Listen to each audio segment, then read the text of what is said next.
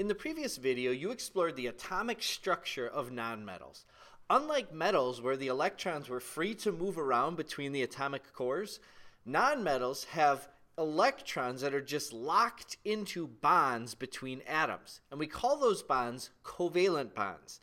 In this lesson, we're going to take a look at the properties that those kinds of bonds cause nonmetals to have.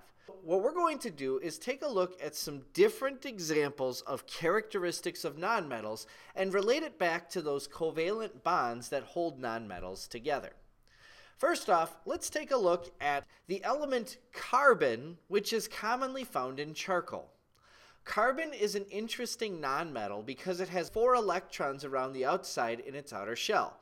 Now, considering that it takes 8 to be stable, 4 electrons on the outside is pretty far away from having a full outer shell. Yet still, carbon basically acts like a nonmetal, so it's classified as a nonmetal. Those 4 electrons around the outside cause carbon to behave in interesting ways. It causes carbon atoms to bond together with covalent bonds to other carbon atoms. Now, you've seen that before. Iodine bonded to other iodine atoms that way. Nitrogen bonded to other nitrogen atoms that way. But the thing that makes carbon unique is, notice that there's 1 electron still around every single side of the carbon atoms except where there's the bond in between. That allows more carbon atoms to continue to plug into each side, forming a network of bonds of carbon atoms all bonded together.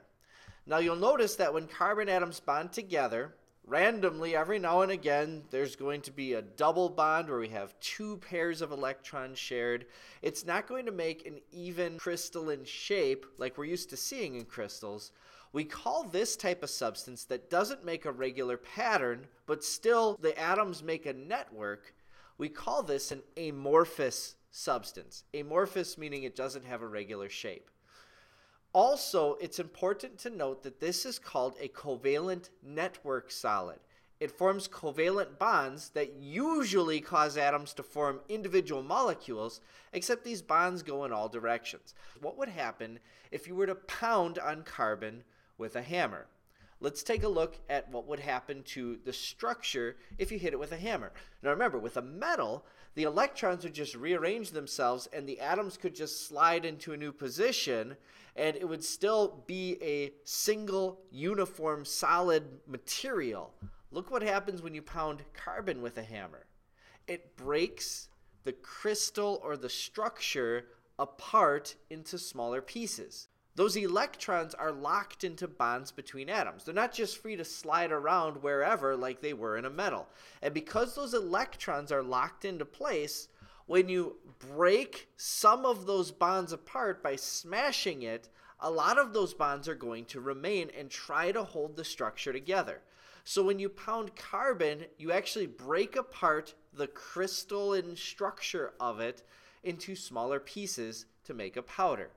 The same happens with other substances as well. I'm going to show you iodine again, which remember had 7 electrons in its outer level. And because it has 7 and wants to have 8, it's going to share with another iodine atom nearby to make this structure. Now, when we look at how these iodine atoms act, every once in a while, the electrons that are a part of the atom are all going to move closer to one side than the other side. And remember what this causes? Other molecules nearby are going to follow suit because that negative charge repels all the electrons away and the positive charge attracts other electrons and other molecules to it. So it's going to end up forming this weakly bonded structure.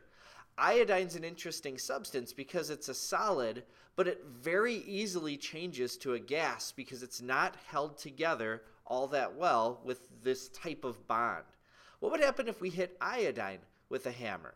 The exact same thing. This structure isn't very strong, so the bonds between the atoms that hold the iodine molecules together stay the same, but those weaker bonds holding the whole thing together as a solid will easily break and shatter. We say that nonmetals are brittle. They shatter to a powder when pounded. That's as opposed to being malleable like a metal, which means that you can pound it into a flat sheet. You can't do that with a nonmetal. The bonds with the electrons locked in place don't allow that. What are some other properties of nonmetals? Well, what would happen if we took a battery and tried to run an electric current through a nonmetal? Those electrons are locked into place in the bonds between the atoms, so if we tried to run an electric current through it, it would be very difficult to make the electrons move. It takes an extremely high voltage. They are not good conductors of heat or electricity. I circled all of those locked in bonds for you, and even those electrons around the outside are stuck in place because of the positively charged cores. So what else characterizes the nonmetals? Well, let's consider what would happen if you shined a light on a nonmetal. Now, this substance in this picture is another halogen like iodine. This is bromine, which is a reddish-brown liquid that fumes off this brownish-reddish gas. In metals, when we shone a light on them, the electrons are free to go up and then fall back down very easily because they were free to move around so much. With nonmetals, because the electrons are much more locked into place, they can't just move up freely. However, they can gain certain amounts of energy that they're allowed to by their structure. And what that happens is they will absorb some colors of light, characteristic for their structure, but reflect others. And with bromine, they'll absorb colors of light except for red, which they reflect back out, and that's why you see that deep red color. Nonmetals usually have a variety of colors. They also tend to be dull because they're a rougher surface than metals because they crumble and are brittle. But there's another characteristic of light and nonmetal that you need to know. What would happen if you shone light through a substance like oxygen gas? Because those electrons are so locked in, sometimes they don't absorb really any light that passes through them. So oxygen just allows all light to pass right through it, and to us it appears transparent. All right, one more characteristic property of nonmetals that you need to know. And that is that nonmetals tend to have very low densities and melting points. I want you to consider that for a moment. Here's a picture of the gas helium. Now, remember I said earlier that atoms mostly want 8 electrons in their outer shell. There are some lighter atoms that are an exception to the octet rule, like helium, which only needs 2 to have a full outer shell.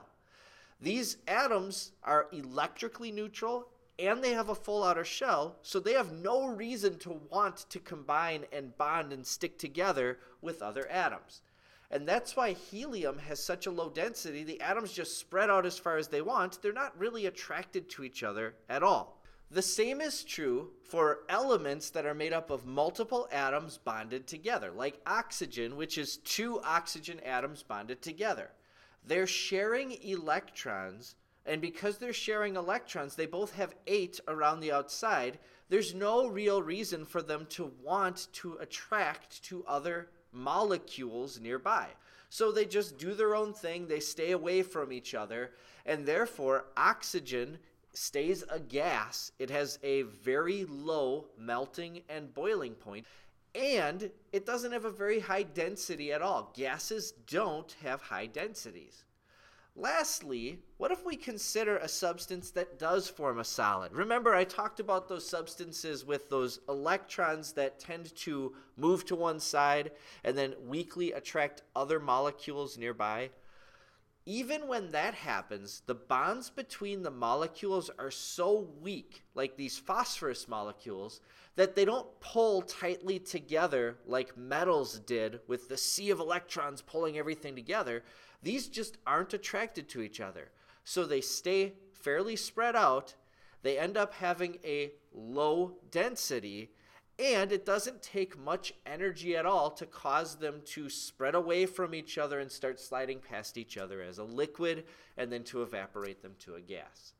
So these are the properties of nonmetals caused by those electrons being locked up inside molecules or tightly around the outside of the atoms.